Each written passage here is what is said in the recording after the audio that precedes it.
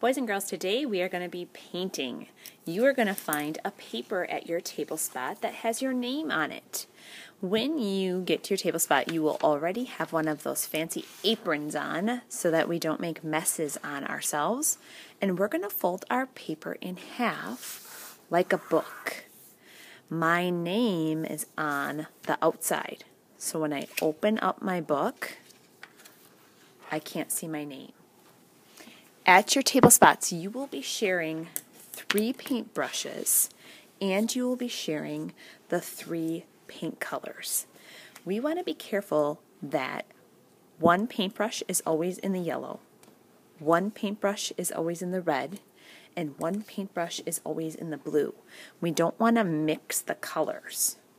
So your goal today is to take each color and paint a little bit on one side of the fold. So I'm not going back and forth. I'm only painting on one side. So I'm just making kind of a shape, making sure I have lots of paint on there. You know what? Maybe I'll take that shape and just kind of smear it around. Now we're going to do some magic. We're going to try to get this yellow to show up on the other side. There's a little trick.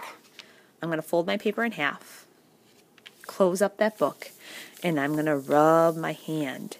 And I can actually feel that paint moving around. When I open up my paper, look at that. Same on both sides. I'm going to try that with a different color. I'm going to try to use all 3 colors today. So this time I'm using red, and I'm not smearing it in the yellow. I'm keeping it separate. And you can try to put it in a couple spots if you want. Every time I paint a new color, I fold my paper up and I'm going to rub. And with the red, you can kind of see through and you can see where it is. I'm going to keep rubbing even where I painted the yellow. So my red and my yellow are kind of squishing together. When I open it up, awesome. What color do I have left? You got it, blue. So I'm going to paint some blue, and I'm always staying on one side of the fold. I'm going to paint some more blue up here. Maybe I'll put a dot down here.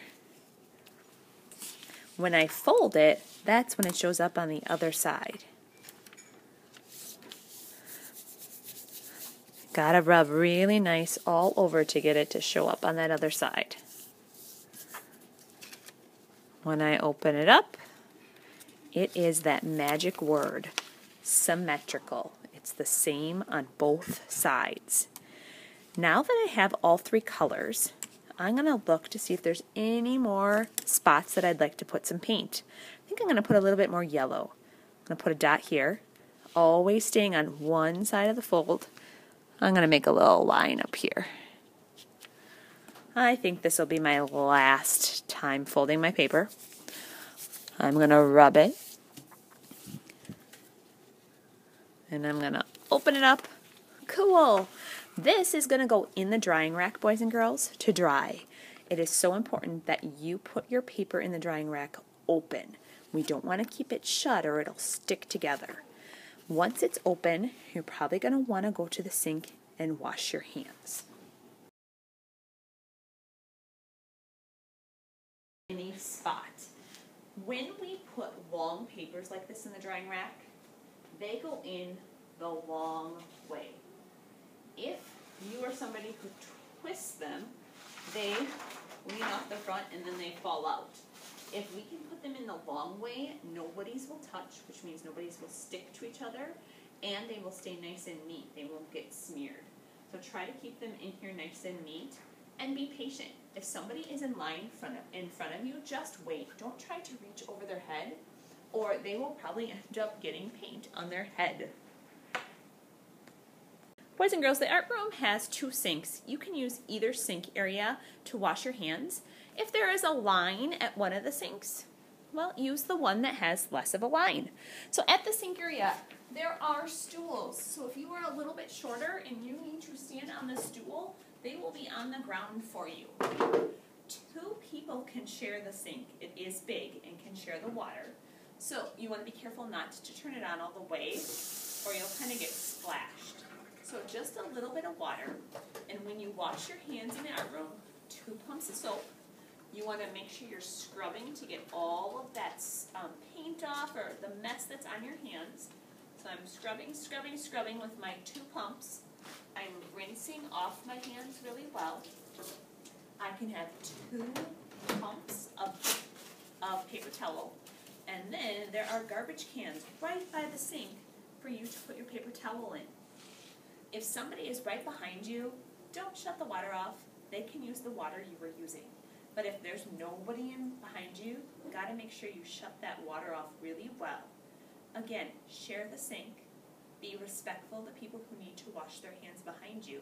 The last thing you want to do when we have a messy cleanup is to hang up your apron that you have on. So just like at home, you want to make sure you hang it on the hook nice. We don't want messes in our closets.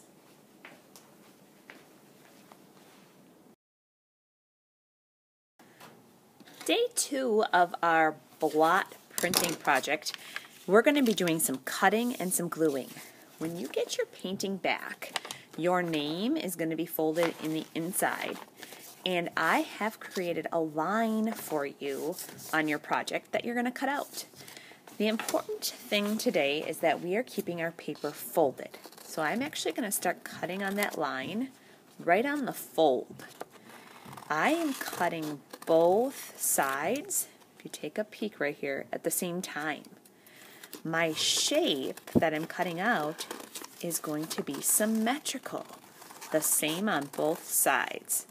So sometimes when kids are cutting, they accidentally get their scissors in there and they end up cutting just one side. If that happens to you, just raise your hand and a teacher will help you fix that. But I'm trying to keep my paper closed and I'm pinching my paper with my other hand, cutting on that black line as best as I can.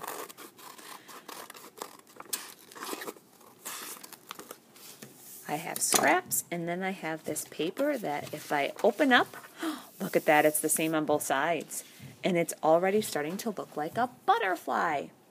So I'm going to take my glue, and remember to open that glue, we're going to twist that orange cap, and I'm going to flip my butterfly shape over, and I'm going to put some dots of glue all over the back.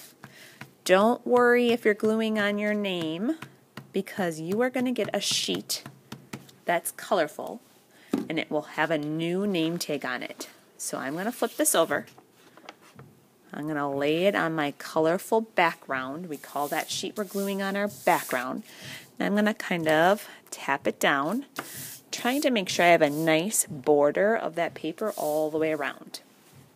While you are working, a teacher will pass out 2 sticker eyes for you. So these 2 eyes are going to be the eyes of your butterfly. So eyes on a butterfly are towards the top. I'm putting one on that fold, one on the other fold. And the last steps are to use those dot stampers. And when I dot stamp, I'm going to stamp really gently because you can see that there's a lot of liquid in here. It's kind of like wet paint. So I'm being super gentle. If I slam this down, it's going to splatter. I just put dots in the middle, like on the center of the caterpillar's body. And you can also add some dots at the top for the antennas. So I'm going to put a couple dots going each way. I am not taking these stampers and dotting all over my paper, because that would ruin my awesome painting that I made. When I have my stamping done, I am going to carry this carefully to the drying rack and put it in a spot that I can reach. I'm going to put away my scissors, twist that glue shut and put those away at my table, and the scraps are going to go into the recycling bin.